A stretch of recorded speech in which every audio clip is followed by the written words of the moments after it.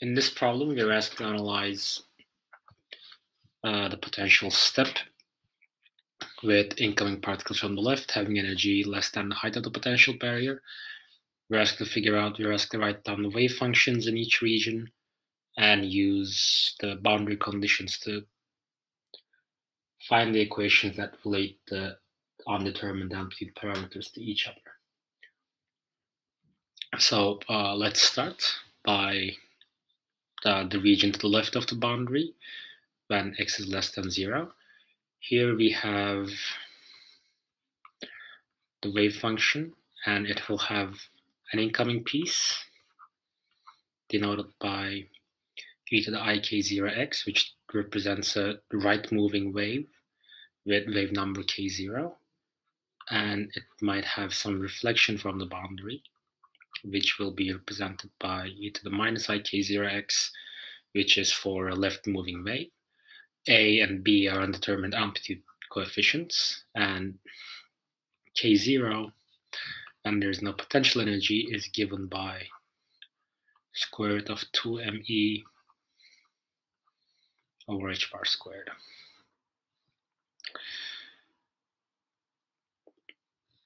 In region 1, where x is between x0 and L, we can still do the same thing. Psi1 of x is, now let's name this coefficient c. In this case, because e is less than u0, there's not really traveling waves, but it's more like exponential decays and increases. And in that case, we just simply write e to the k1x plus d to the e minus k1x, where k1 is equal to u0 minus e divided by h bar squared. For the final region, where x is larger than L, let's call that psi2 of x. Again, we have to write down some arbitrary coefficients. Let's call it f. Now this one is representing a wave that is traveling to the right, and g e to the minus ik2 of x, and this one is representing a wave traveling to the left. And k2 is going to actually be equal to k0 because the energy is the same and there's the potential here. So this again is equal to 2me over h bar squared. Now these are our wave functions. Psi0 for when x is less than 0 in this region, psi1 in the potential barrier, and psi2 in the right region. Now, whenever there is a boundary that the wave function has two pieces on each side, we have to use continuity equations to relate the coefficients to one another, and continuity equations are basically for x equals 0, for the boundary at x equals 0, these relations are that the wave functions value on both sides have to be equal to one another, and the derivative of the wave function evaluated at the boundary have to be equal to each other on both sides as well. Now, this one will tell us that a e to the 0 plus b e to the 0 ik00 ik00 is equal to c e to the k10 plus d, that is a minus here, sorry, e to the minus k10. Thus, this will tell us a plus b equals c plus d. Now let's call this derivative expression b and evaluate that. The derivative of psi0 with respect to x is simply equal to ik0 a e to the ik0x minus ik0 b e to the minus ik0x. And if we evaluate this at x equals 0, we will get rid of the exponentials. So this would simply be equal to ik0 a minus b. The derivative of psi1 with respect to x is equal to k1 c e to the k1x minus k1 d e to the minus k1x.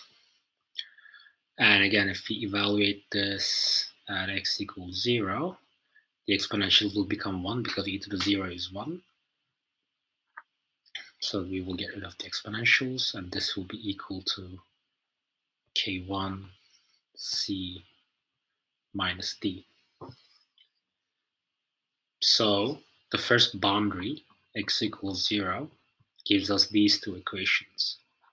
A plus b equals c plus d, and ik0 a minus b equals k1 c minus d. Now let's look at the second boundary, which is at x equals L. At x equals L, we still have the same type of conditions. The wave function's value on both sides have to be equal to one another. Psi1 is the wave function in this region, and psi2 is the wave function in this region, and they share the boundary x equals L. And like the one at x equals 0, the derivative of psi1 with respect to x evaluated at x equals L have to be equal to the derivative of psi2 with respect to x evaluated at x equals L. The first condition will tell us c e to the k1L plus d e to the minus k1L has to be equal to f e to the I k0L plus g e to the minus I k0L. Let's call this equation C, derivative expression. C will give us, again taking the derivative, is equal to k1 c e to the k1x minus k1 d e to the minus k1x. The derivative of psi2 with respect to x is equal to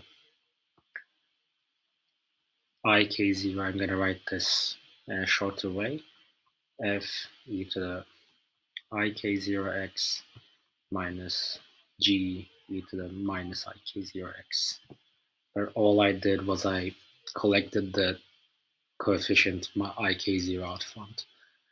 If we evaluate this at x equals 0, we will get, when evaluate x equals L, both have to be equal to one another.